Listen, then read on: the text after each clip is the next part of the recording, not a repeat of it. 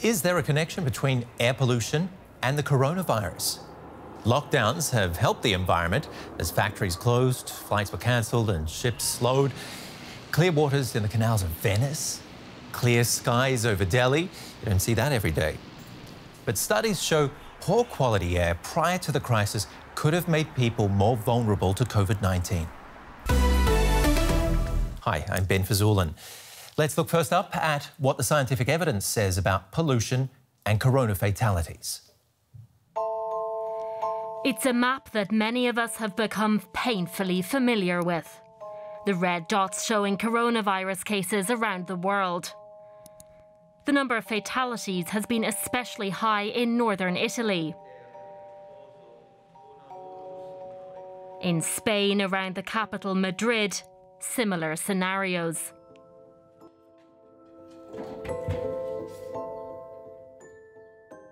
This has prompted some researchers to examine the environment in these regions more closely. Among them is Yaron Orgen, a geographer at the University of Halle.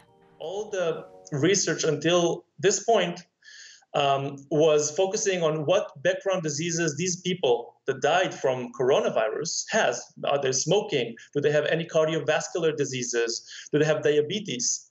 But I shifted, and other researchers also from around the world started to shift it from the background diseases to the environmental factor. In his study, Yaron Orgen examined the level of air pollution measured by satellites before the outbreak. He focused on nitrogen dioxide, the gas emitted by cars, planes, and industrial activity. Another factor that he was interested in concerned the geography of the regions where the number of deaths were high. I noticed a pattern that of the fatalities in China, in Tehran, in the north part of Italy, and in Madrid. These are places surrounded by mountains, mountain ranges, and valleys. So mountains actually close the area, which means if there are pollutants, any kind of pollutants in this area, especially in winter when you have a very cold weather, the air moves downwards, very cold, very stable conditions. The pollutants stay close to the ground, close to the surface, and the mountains do not let it spread, do not let it disperse in other places. And so the population are exposed to high concentration of the pollutants. And there have been other studies, such as this one from Shandong University in China, which found that long-term exposure to air pollution attacks the immune system and damages the lungs. Or, more precisely, the cilia of the lungs, which make up the first line of defense against inhaled germs. That can make it much easier for pathogens like the coronavirus to advance into the airways. If the environment is clean, we will be clean and we will be healthy. But if our environment is polluted, we will suffer more. And that was exactly the main cause, to look at the environment, and we should keep it clean. There are, of course, multiple factors that influence how severely the coronavirus strikes. But the environment may play a bigger role than we thought. DW's Ajit Naranjan has taken a look at the studies for us. Ajit, has air pollution made us more vulnerable to catching the coronavirus or actually dying from it? So it's not about catching the virus, but more about the chances of you dying from the virus. We know that air pollution increases the risk of these underlying health conditions like lung cancer and asthma that leave your body more vulnerable in the face of infection. And scientists are worried that the more people who are exposed to long-term bad air, the more people there are in a region who will then suffer from these health conditions that lead to these complications. What about the science behind this? Can the virus basically ride on particulate matter and make its way into our lungs? So we can quite strongly say that this isn't the case. Every epidemiologist and air pollution expert I spoke to said that there's basically no reason to suspect that this is happening.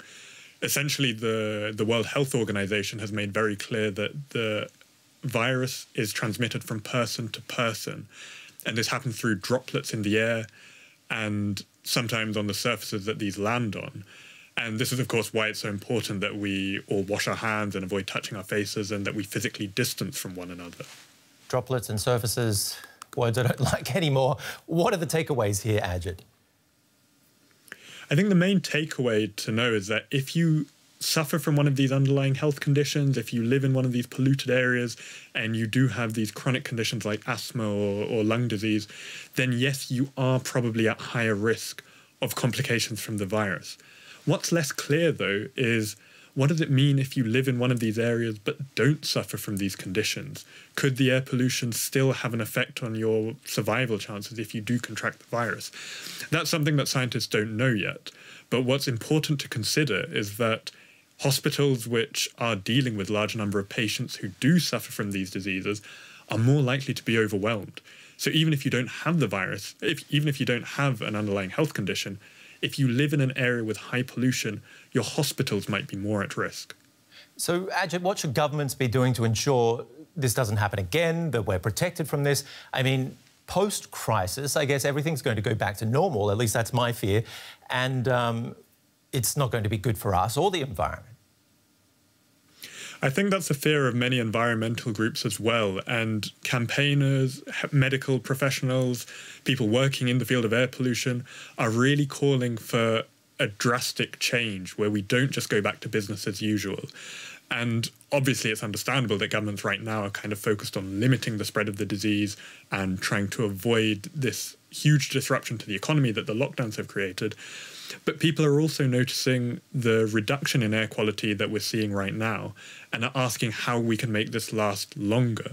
So some suggestions that maybe are the most obvious and basic ones are to accelerate the shift from fossil fuels to renewable energy sources that are less polluting.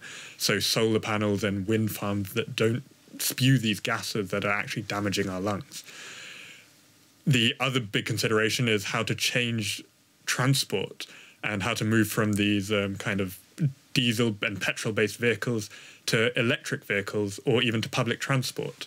These are the kind of considerations that groups are trying to get governments to consider right from the very start and not leave till after the pandemic. Ajit, thanks for having you on the show.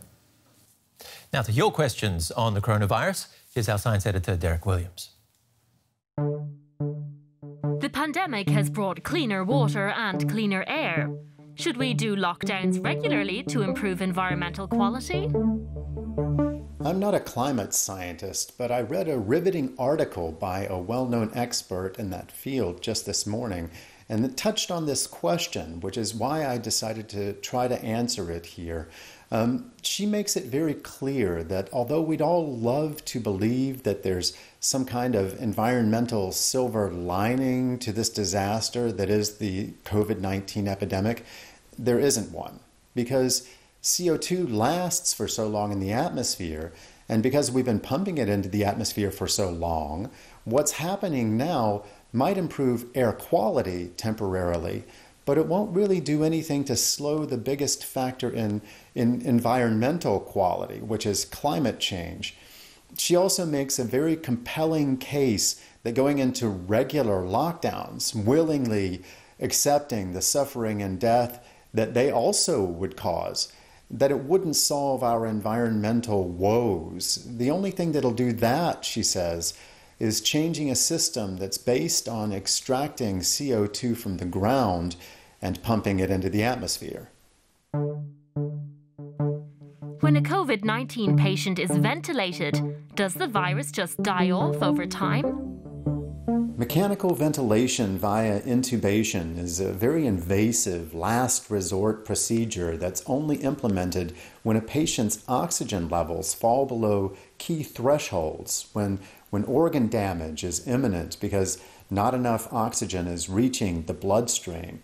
What the machine is supposed to do is keep someone who's critically ill alive long enough to allow their immune system to clear the pathogen and fluid from their lungs, to help them reach the point where normal breathing will provide enough oxygen again.